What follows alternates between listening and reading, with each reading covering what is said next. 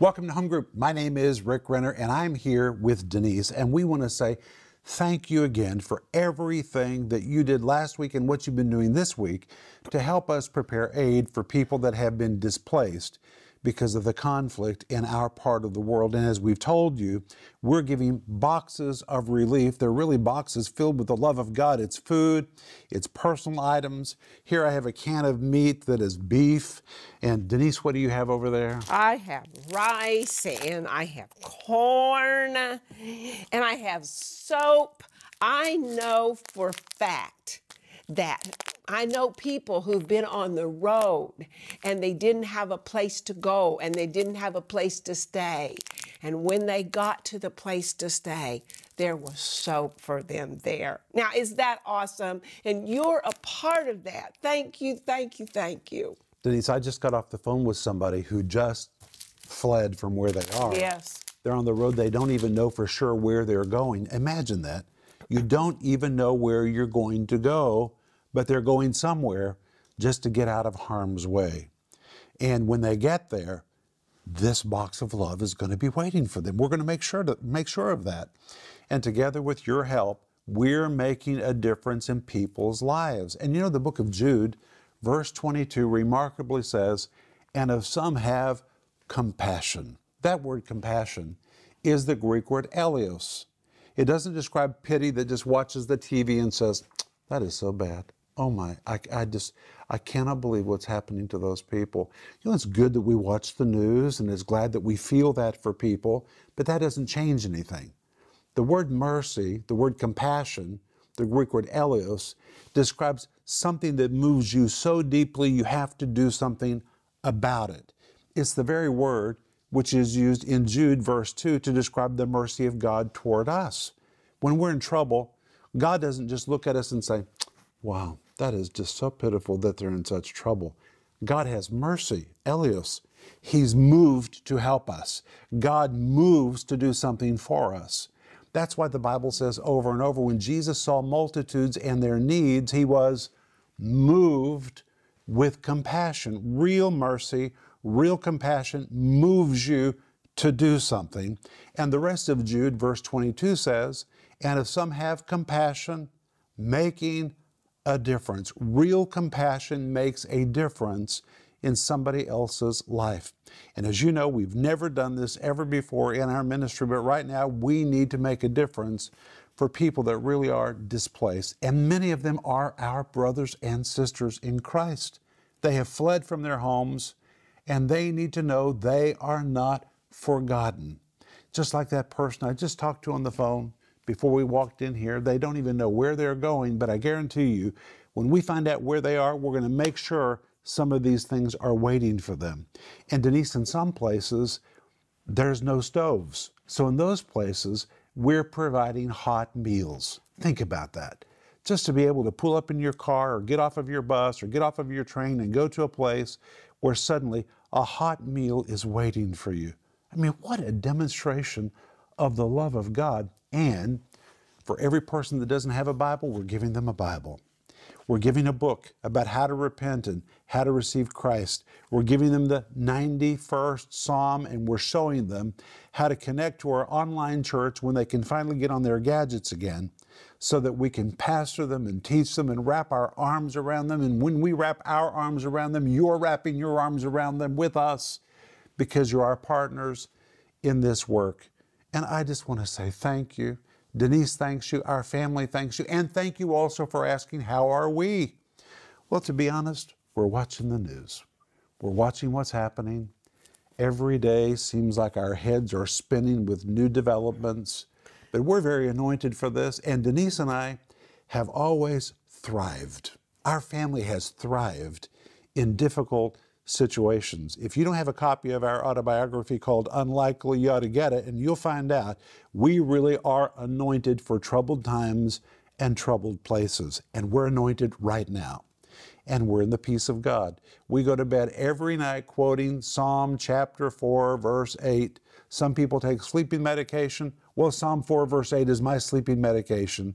It says, I will lay me down. That's promise number one.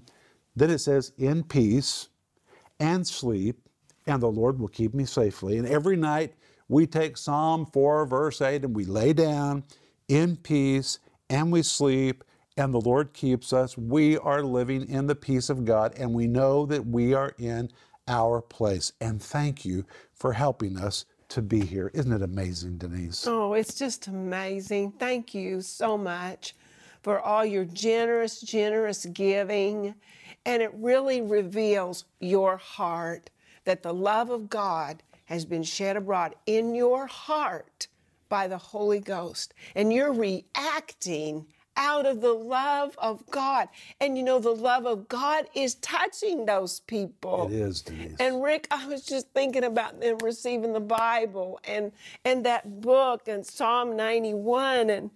And this is going to save their life. I mean, we're going to be here for a while on this earth, but eternity is a long, long time. And this can, when they hear this knowledge, when they understand, and the Holy Spirit touches their heart, they're going to spend eternity in heaven instead of hell. Now, that's what your gifts are doing. Is that fantastic? Thank you so much. You know, in the regular TV program this week, I'm teaching a brand new series called Recalculating, how to get back on track if you've messed up along the way. And from time to time, we all mess up. We just do, because none of us are perfect in our hearing from the Lord yet. But just like you carry GPS in your telephone, the Holy Spirit is our GPS. And I've been amazed through these escalating events how many people have really been led by the Holy Spirit, just like GPS. People that we've called, and they've heard the Lord whisper to their heart and say, move now. Yep. And if they hadn't moved then, it would have been a disaster. But they moved because the Holy Spirit, like the GPS, is telling them what to do, what to avoid. And so for just a few minutes today, I want to talk to you from Romans chapter 8, verse 14, which is about the leading of the Holy Spirit. Reach for your Bible. I want you to see this.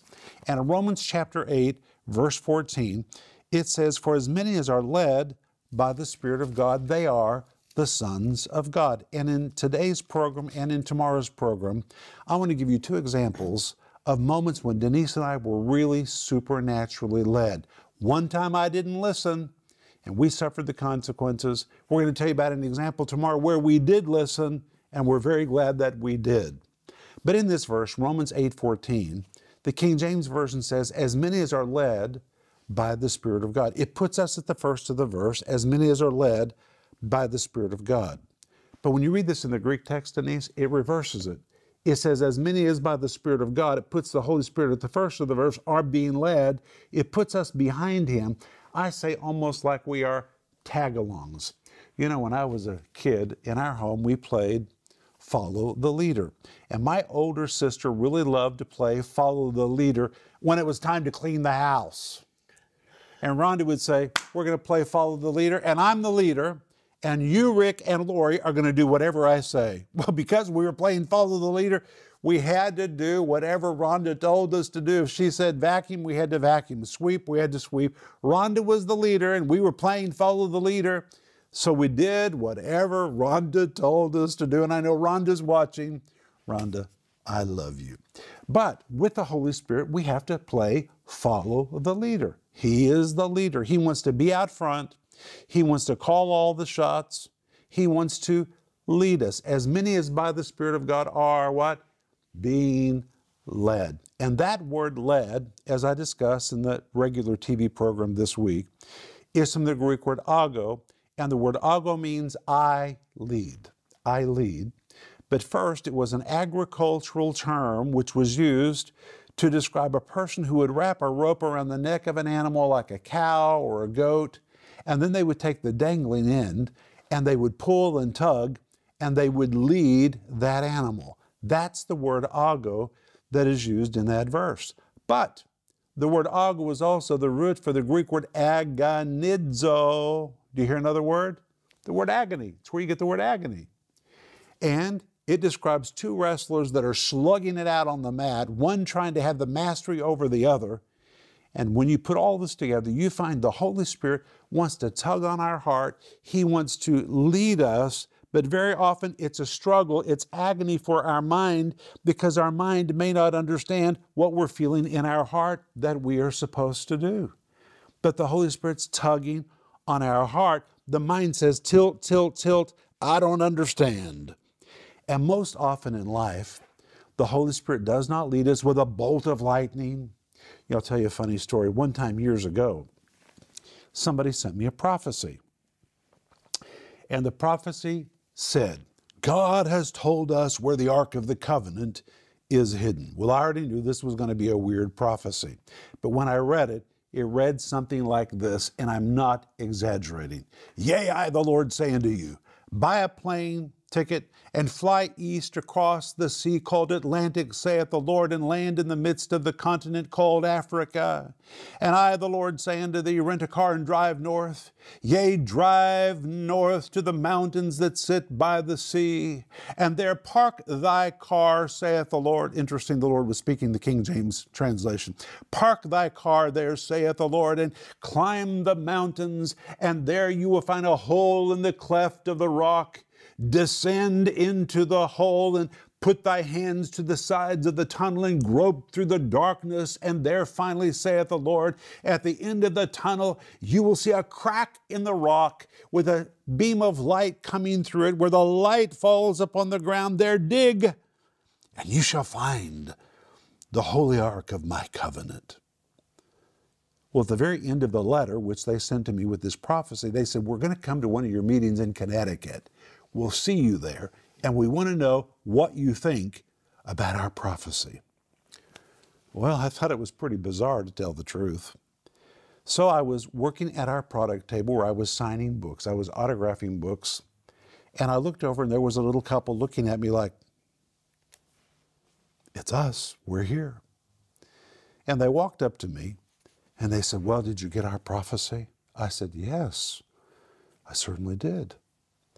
They said, well, what do you think? I said, well, you want to really know what I think? They said, yes, yes, yes. I said, I don't think you heard from God. I think you heard from Indiana Jones.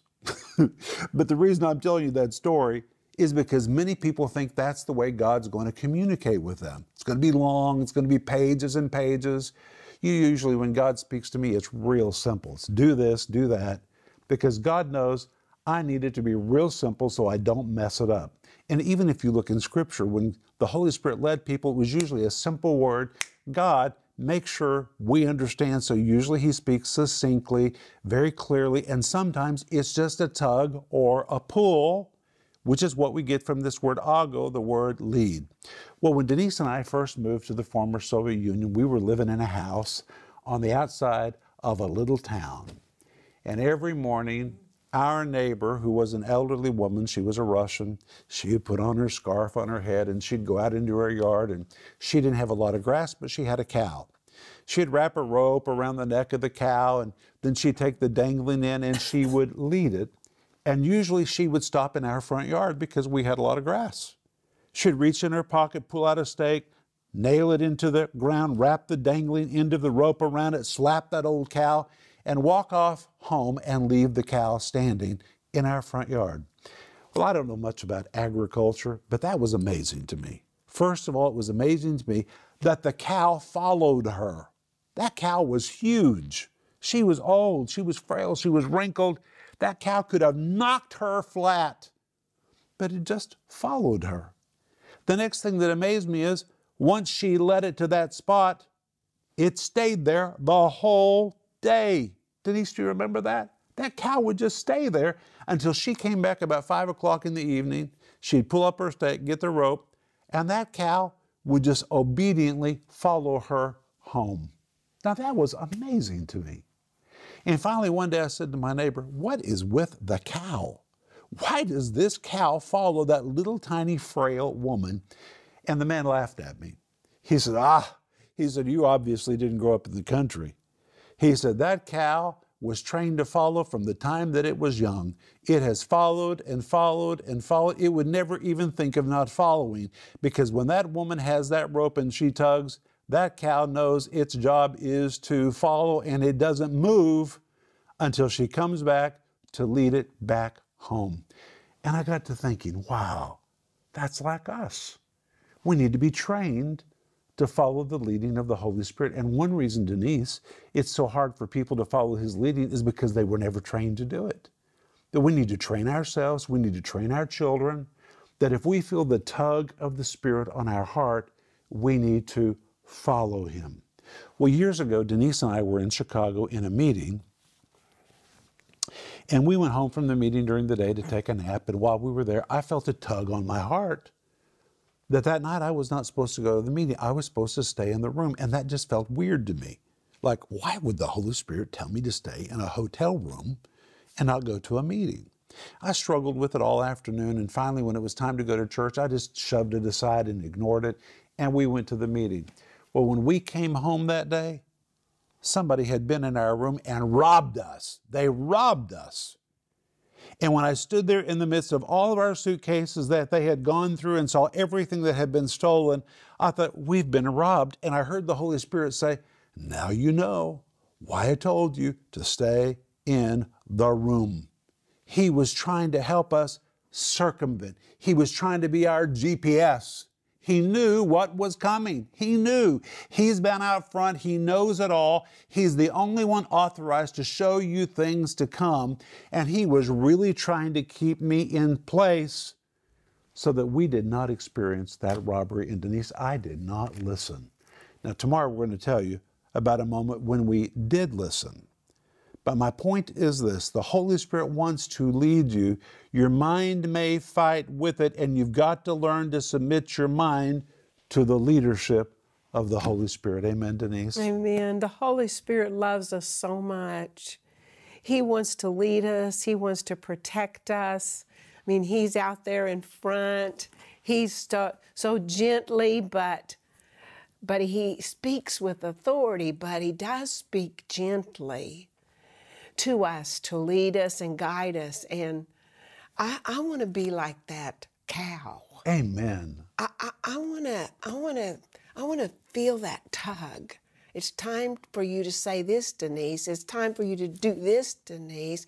It's time for you not to say that, Denise. It's time for you not to do that. Just like that cow. And listening and listening and giving reverence to the presence of the Holy Spirit in our life. He will never, ever, ever lead us in the wrong direction. That is so powerful, Denise. And I have to say, you're pretty obedient. When Denise and I check into a hotel, and believe me, we've been in thousands of hotels over the years because of our ministry, I cannot begin to count the times that we've gotten into the room and Denise has said, I'll be back in just a moment. And I already know where she's headed. She's headed to the front desk because she feels a tug on her heart to share Christ with whoever is working at the front desk. You have to really listen because the Holy Spirit doesn't usually jerk. It's usually a gentle tug. And if we'll pay attention, he'll lead us and he'll lead you. Now, right now, you know this week, we're providing a box of relief to people that have been displaced. In every box, there are 20 meals. A whole box is $60. Every meal is 3. Some people have been giving $60. Some people have been giving a lot of money. Some people have been giving $3. $3 is really powerful. In fact, I don't know if $3 has ever been more powerful than right now, because $3 will put food in somebody's stomach, along with a Bible, a book on repentance, the 91st Psalm, and we'll show them how to connect to us regularly so that we can disciple them and teach them the Word of God.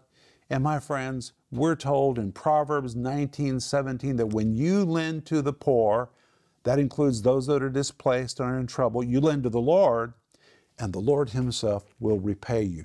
God will respond to you when you do something for people that are in need. If it's on your heart to be a part of this, please join us. If it's not on your heart, if you don't feel a tug on your heart to do it, then don't do it.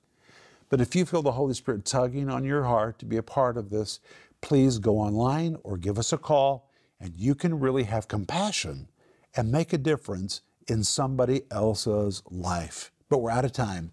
We'll see you tomorrow. Bye-bye.